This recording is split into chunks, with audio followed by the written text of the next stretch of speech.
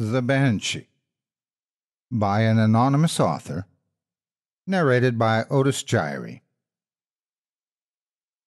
The Banshee is a messenger of death. In Irish, she is called the Banshee, which means woman of the burial mounds. The scream of the Banshee foretells a death in the family. Whenever someone is about to die, she appears, piercing the still of the night with her screams and cries.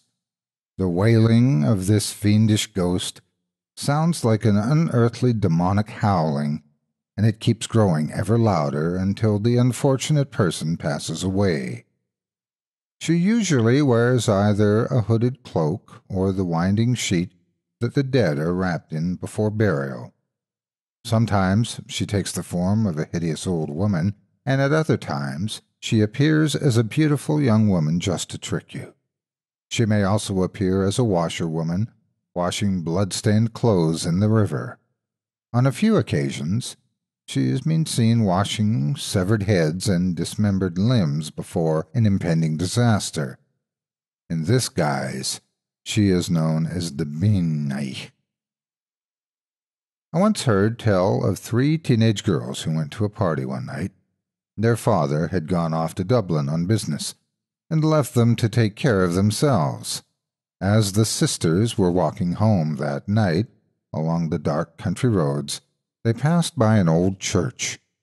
In the bright moonlight, they were startled to see a hideous old woman with long white hair and a black cloak running back and forth on top of the churchyard wall. She was clapping her hands and wailing loudly. The apparition suddenly vanished, and the frightened girls ran all the way home. The next morning, they got news that their beloved father had died suddenly the night before. Don't make the mistake of thinking the Banshee is a kind and benevolent ghost just because she warns of death. The scream of the Banshee is a cry of delight. She hates the living and wants everyone to die. Growing up in Ireland, the older folks would delight in telling us tall tales about the strange and inexplicable spirits that haunt the fields and valleys. The most popular legend was the one about the Banshee. I heard many stories of grown men and women scuttling off across fields and jumping over ditches if they thought they heard her lonesome, mournful keening echoing in the darkness. My parents had a small farm out in the country, and as anyone in Ireland will tell you, strange things are known to happen at twilight out in the back of beyond. Strange and eerie things, the like of which you wouldn't be able to explain. When I was 10 years of age, myself and my little sister, married, were out playing in the fields. Out of the watchful eye of our parents, we would always be up at some devilment or other. On this particular day, we strayed out farther into the wilds than we had before. It was late in the afternoon, and twilight was fast approaching. We were playing a game of hide-and-seek, running back and forth between the ditches and the trees. My sister was hiding in the tall grass, and I was trudging through it on my hands and knees, searching for her. All of a sudden, out of the corner of my eye, I spotted a black shape lurking in the ditch. At first I couldn't make out what it was, but when I took a closer look, it seemed to be some kind of canvas material. The only way I can describe it is that it looked like a sack of old bones slumped in a ditch. Just then, the wind started to blow, and I heard a faint sound carried on the breeze. I stopped in my tracks and listened intently. It sounded like a sort of wailing, very faint and very distant. The noise was somehow unnerving, and it filled me with a strange sense of fear and foreboding. I crouched there, listening for a while, until I noticed some movement in the tall grass to the left of me. The black shape I had seen was now creeping slowly through the grass, coming towards me. As it got closer, the eerie wailing became louder and louder. I stood there, mouth open in terror, watching this ominous bundle of rags come slinking towards me. The black shape looked like some sort of tattered robe, which was torn and stained with something that resembled blood. I almost jumped out of my skin. My heart began pounding so hard I thought it might leap out of my mouth. Sweat was pouring off me, and I could hear the blood pumping in my ears. Standing bolt upright, I called out to my sister. "Mirrid," I shouted, "run home to Mammy." My sister must have heard the fear in my voice because I saw her head appear above the grass. "Now, Mirrid," I shouted, "run." I didn't need to tell her again. She took off through the fields, running back toward our house. I took off running too, but there was a barbed wire fence up ahead. I looked to my left and saw the black bundle speeding up.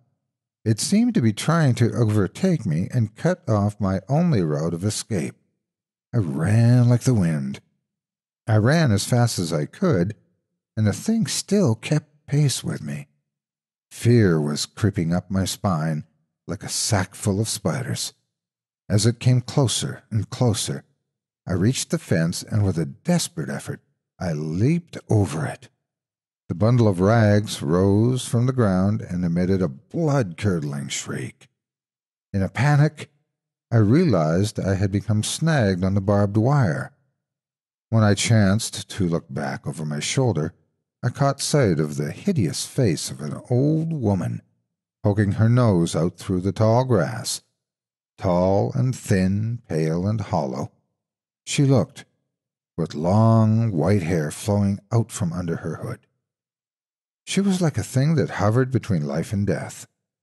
For a moment our eyes met, and she pointed at me with her long skeletal finger. Then she let out a piercing scream that deafened me. Trembling with fear, I ripped my clothing free of the barbed wire and kept running towards home. When I reached the back garden, I collapsed in the bushes and caught my breath. I lay there in the dirt, panting and sweating like a scalded dog, and staring at the bloodstains on my hands. It was then I realized what I had just seen. It was the Banshee, the messenger of death, was warning of impending doom. Stumbling to my feet, I eventually managed to find the strength to get through the back door. I found my little sister standing in the kitchen. She was deathly silent, and there were tears in her eyes. Our mother was lying dead on the floor. Thank you so much for taking time out of your day to listen to this story in its entirety. If you enjoy what you hear and what I do and would like to support me and my efforts, visit my Patreon page at patreon.com/Otis Jiry. If you haven't yet, please hit the like button and subscribe today, and share this video with everyone on your social media. It helps more than you could ever imagine. If you'd like to see a particular story narrated, including one you may have written yourself, send it to submissions@otisjiry.com and I'll take a look. If you're interested in more of my work in the horror genre, you can also find me at Chilling Tales for Dark Nights on their website and YouTube channel, and on Chilling Tales, the podcast, now available on iTunes. Again, thank you for listening and have a great day. God bless you.